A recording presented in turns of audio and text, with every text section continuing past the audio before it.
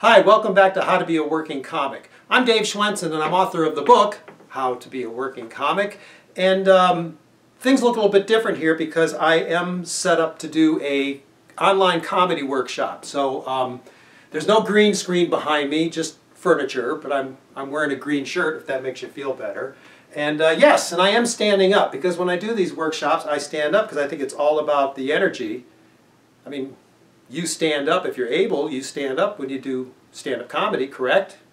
Are you kidding me? All right, and I know things are a little bit different because I am using a couple different cameras here, but I am checking my emails.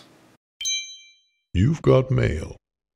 And I received an email from a comedian who is actually in tonight's online comedy workshop. It says, I would appreciate your help in how I can start searching for, Googling, contacting comedy clubs, organizations, companies with events planned who are looking for speakers and or clean comedians. Yeah, it's a very good question. Wow, that's a great question. Especially if you're in the industry, a performer, you don't have an agent working for you or a manager. You have to do it yourself. And that can be a real dilemma. How do you find these contact people who can hire you for gigs, whether it be comedy clubs, whether it be colleges, corporate events?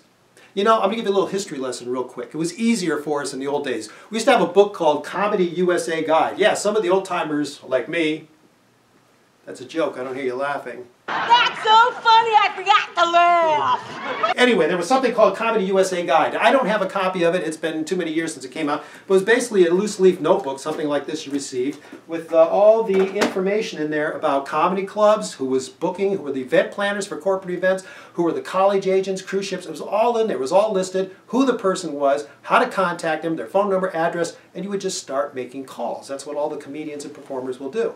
Well, since the internet came along, and put them out of business.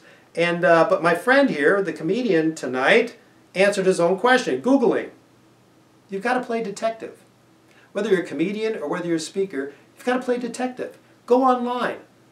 Start Googling, looking for comedy clubs maybe in your area. Who schedules that? Call up. There'll be a phone number. All right? Event planners. Call up. Look for them. What events, what conferences are coming up in your area? Do a little search on the internet. Make those calls. Yeah, they're cold calls, and nobody likes making cold calls, but after a while, you might get used to it. I'll tell you what, the people who are big agents now, that work for the big agencies, that's how they started out.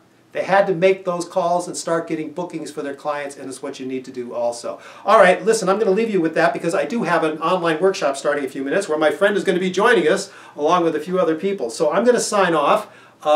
Be sure to subscribe to this channel, by the way. You see a little button there? Hit that button because I want to know if these videos are helpful for you, and I'll only know if you subscribe. My name is Dave Schwensen. This has been called How to Be a Working Comic, and until we meet again, keep laughing.